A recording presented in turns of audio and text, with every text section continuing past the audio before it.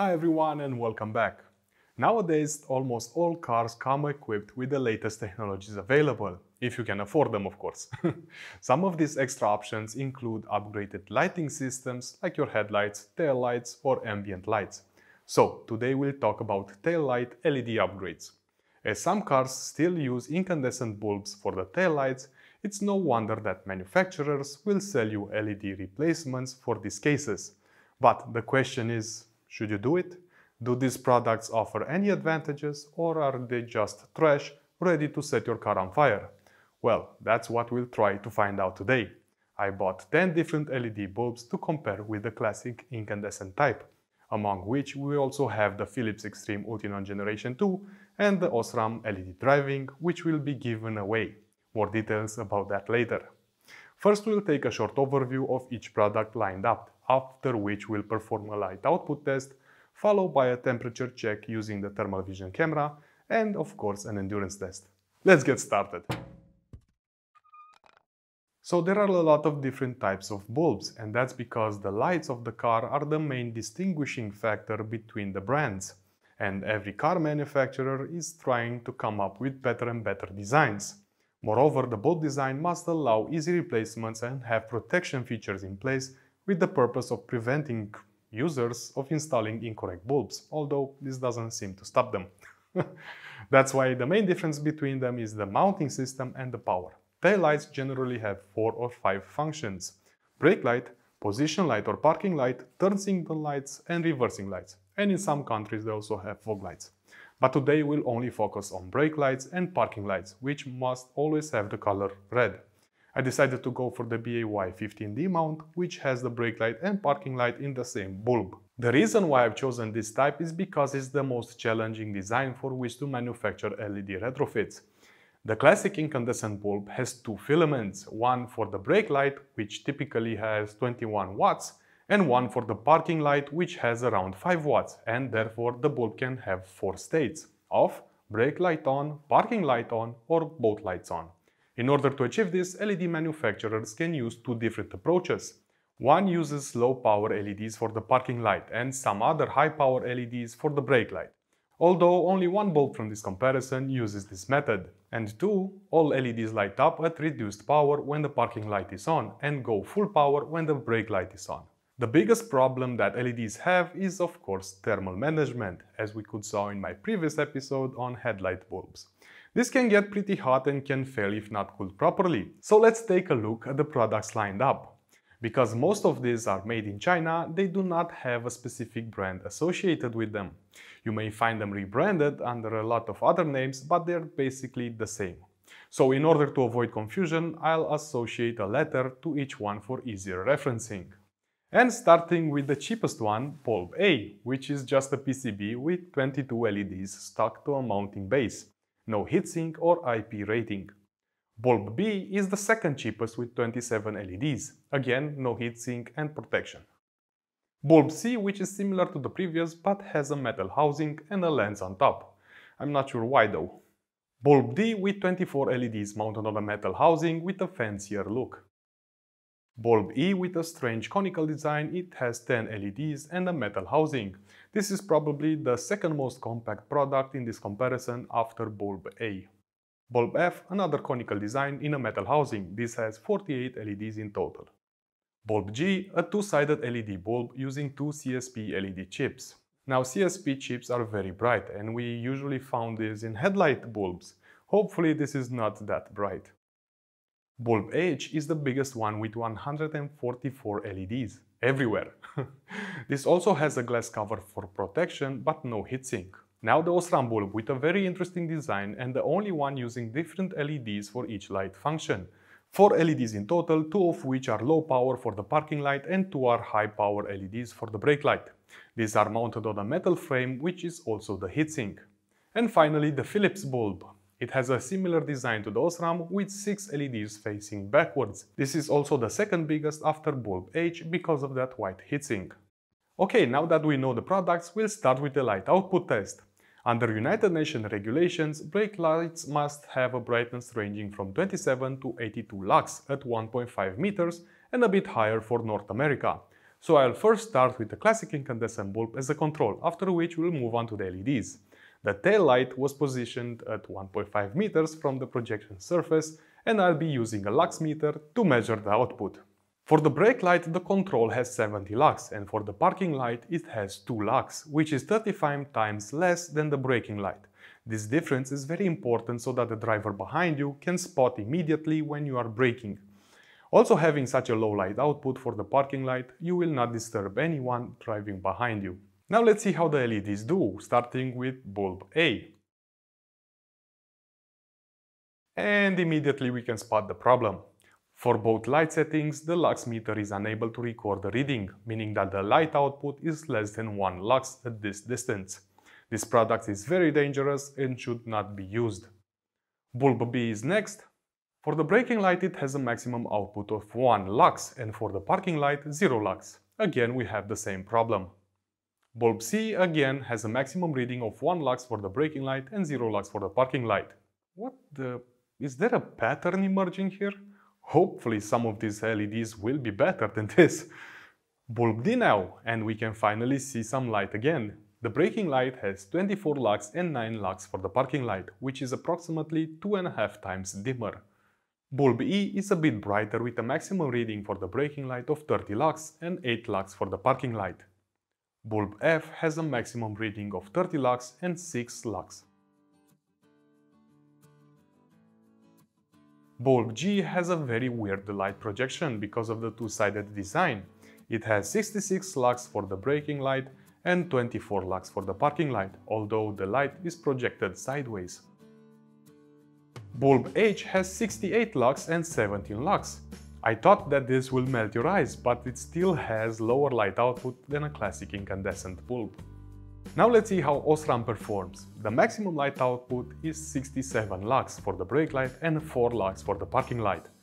And finally, the Philips bulb. This has 71 lux for the brake light and 7 lux for the parking light. Okay, so as we could saw, most of them are useless, basically, and should never be used. The ones that come close to the incandescent bulb have a relatively small difference between the two light settings, which can present a risk if someone behind doesn't notice that you're braking. We still need to measure how hot these products get, but before that, let's make a side-by-side comparison with the classic bulb. Depending on your specific usage, bulbs can be mounted straight, as we could saw earlier, and in some cases can sit sideways. For a classic bulb, this doesn't affect the performance as it emits light in all directions, but LEDs can have difficulties. So you should consider this before choosing a product. Here we have two identical stoplights side by side. On the left we have the incandescent bulb, and on the right we have the LEDs. Let's see how they compare.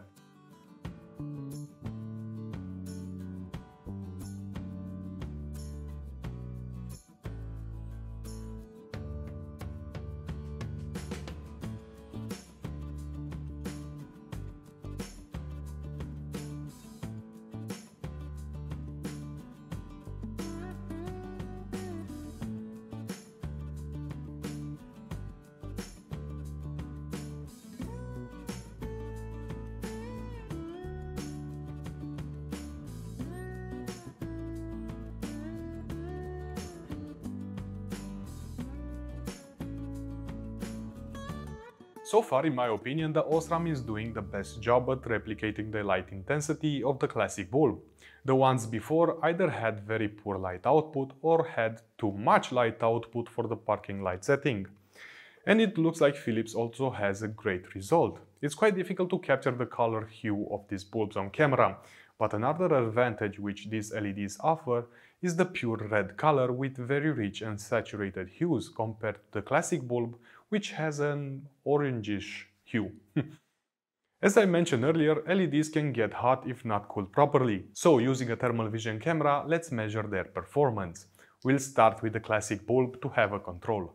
The maximum temperature reached around 175 degrees Celsius, which is expected from an incandescent bulb with both filaments on, running at 14 volts. Now it's time for the LEDs, starting with A. Holy 211 degrees Celsius. I don't even understand how the heck it's not melting or burning out. Not even headlight bulbs get that hot, and this is tested in an open environment. Imagine having this bulb in your taillights on a very hot summer day. Let's see how the next one does. 95, 96 Celsius, still a lot for an LED bulb. Bulb C now, 94, 95 Celsius seems to be the highest. Next, 180, 181 maximum. Wow, didn't imagine that. Next is bulb E, 103, 107 max, still very hot. The Christmas tree is next, bulb F. Wow, a very manageable 70, 73 degrees Celsius, the best yet, if you can say that. Bulb G now? Yeah, 140, 143, I expected this one to get hot. Now bulb H, the big one, 115, 116 degrees. And this is the glass temperature on the outside. I imagine that inside it's getting much hotter. Next is the Osram. 50, 54 degrees max. Yeah, well, the difference is pretty obvious. It has the best results so far. And last is Philips. 59, 60 degrees Celsius right on the LEDs. Again, a very good result compared to the Chinese bulbs. Imagine having this bulb in your taillights on a very hot summer day. On a hot day, I believe that it would get around 60 or 70 degrees Celsius inside the taillight. Heck, if you live in Australia, it would probably get even hotter. So I'll set my oven to 7 degrees Celsius, and after the bulbs reach this temperature, I'll turn them on. Toasty. 215, 220 in some spots. Well, I imagine to go much higher. So all bulbs got around 10 or 20 degrees hotter in the oven. Except one.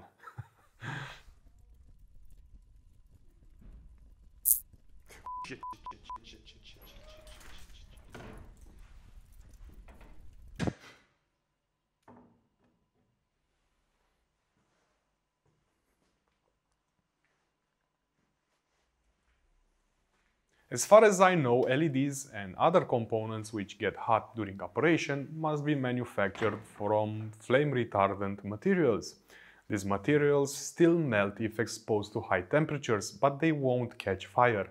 In case of this LED, I presume that whoever made it used some inappropriate glue or something was left behind which ignited. Okay, and the final part is the endurance test, more exactly a vibration test.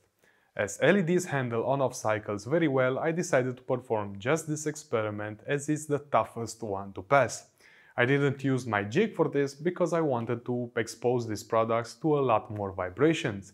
Therefore, the LEDs were strapped to my multi-cutter tool, which oscillates 12,000 times a minute, and the time limit for this test is 15 minutes. If the products survive this, they can probably survive going to Mars. On the first run you can see the classic bulb on the left, and of course this failed as the filament is very susceptible to vibrations. Other than this one, no other LED failed, which shows that from an endurance point of view they are really good. So now that we performed all the necessary tests, let's break it all down, starting with bulb A. And honestly, there's nothing good to say about this. Avoid it at all costs, don't spend your money on this trash, and don't set your car on fire with this junk. I should give a rating for this, but my rating doesn't go that low. Just forget about it. Bulb B, C and D are exactly the same. Garbage. Very low light output and a fire hazard. Avoid them at all costs and just like before, forget about them. Bulb E and F starts to have more light output, but still very low compared with the classic bulb.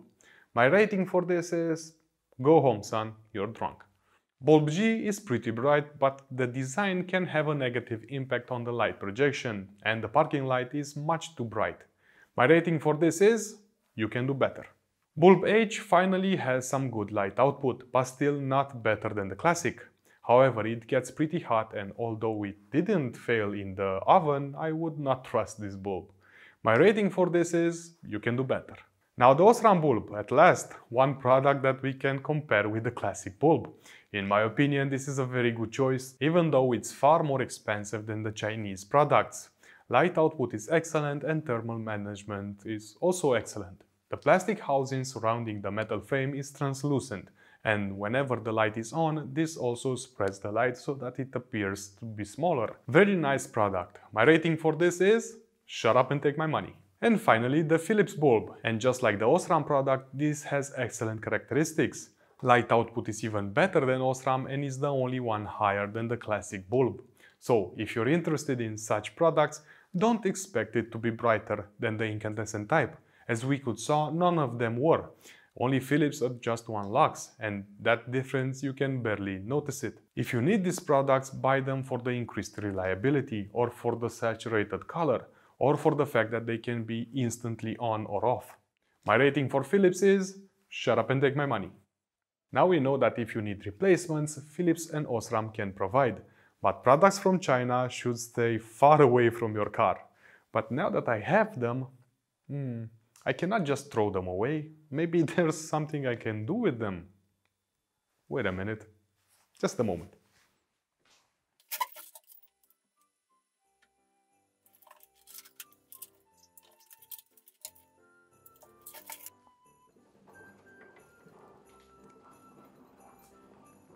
Yeah, yeah, look at this. Oh my god. Yeah, totally not a fire hazard. Where's the extinguisher? Okay. So, that's all I have for you today. If you liked this episode and found it useful, hit that like button and consider subscribing. If you have a friend using some of these Chinese products, do him a favor and send him this video before he goes out in a blaze of glory. The Osram and the Philips bulb will be sent to 2 of my Patreon members, so if you would like to support me in making more episodes like this and at the same time have a chance to get some of the products that I'll test, you can join at the link in the description. You can also follow me on social media where I post updates for the projects that I'm working on, and you can check my website for more details about the tests I do. If you're watching this as it gets released, I wish you happy holidays and a better new year. Thanks for watching and have a great day. Bye bye and a great year. Bye.